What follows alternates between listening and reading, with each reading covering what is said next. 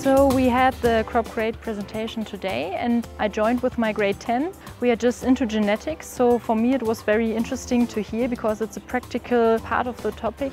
Before I didn't really think of agriculture as a really interesting thing, but people came to us and they educated us on how the crop crate works, and I think they also kind of really inspired us. So now I actually think it's really interesting and also kind of our future. In creating the crop crate, education was a very important part of its development. There's a lot of science that goes into it as well. It's not just agriculture, it's not just farming, but it's the idea that I'm able to control every input that's going into this system so that then I can easily identify what the outputs are and I'll actually have good data for my experiment coming out of it. I think the crop crate is going to be actually an evolutionary design to agriculture, and that's going to help a lot of people in rural areas in Ethiopia, also in other countries, because this is very simple to operate and also easy to learn. It's going to be a really good way for us to get to do stuff with science and not just theoretical applications and stuff. Probably I'll be the statistical overview guy who sits there and does the programming stuff. I think I'm more going to be on the research, like actually doing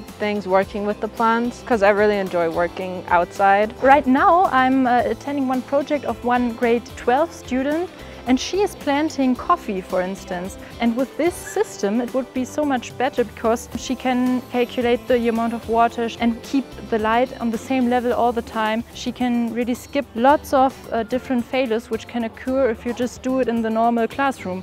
I hope that we can find new things, grow new crops. We'll just have to see. We'll just have to experiment with that. So our whole class is really excited about using the crop crate. Everybody is like really talking about it right now, so we're really happy and thankful.